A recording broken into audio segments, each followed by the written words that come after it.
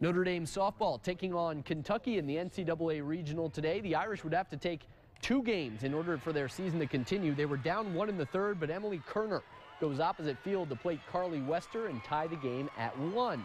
ND was now up 2-1 in the 5th inning when UK's Nikki Sagerman crushes this pitch over the wall and left.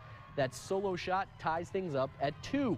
In the 6th, the score still tied when Cassidy Whidden cranks this one to left for a solo homer. Whidden had 3 hits this weekend, all of them home runs. That's good efficiency as the Irish take back the lead 3-2. But in the top of the 7th, 2 on, 2 outs. Rachel Naslund needed 1 strike to end it, but Griffin Joyner was able to send that shot to score 2 runs to make it a 4-3 Kentucky lead, and Notre Dame down to its final out with Jenna Simon, the Penn product, standing on 3rd.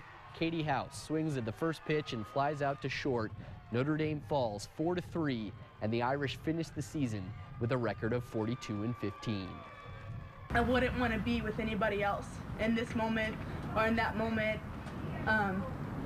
Yeah, and you could just feel that love and that heartbreak because of how much we love each other as a team, and you can't buy that. You can't recruit that. Today and yesterday, that's who we are. That's who these guys are, and that's what this team's about. And it's nice to see that, you know, at the end of the day, we didn't win this one, but no regrets.